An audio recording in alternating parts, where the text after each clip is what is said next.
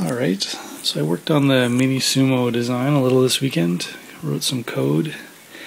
Got some real basic mini Sumo code in there right now where it avoids the white edges, and if it sees a strong reflection back from an enemy then it'll steer towards it.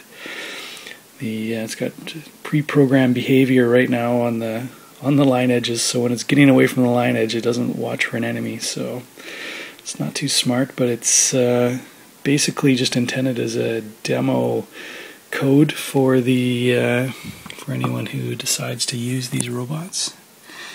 The LCD displaying battery voltage, it'll count down here. There it goes.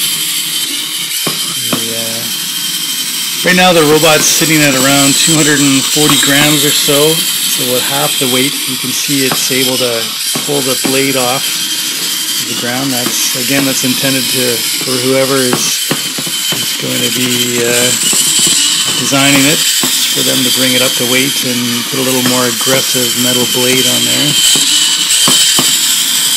And so there we go. That's basically it. I think I'm ready to start getting these out there in Ottawa and get prepared for the competition.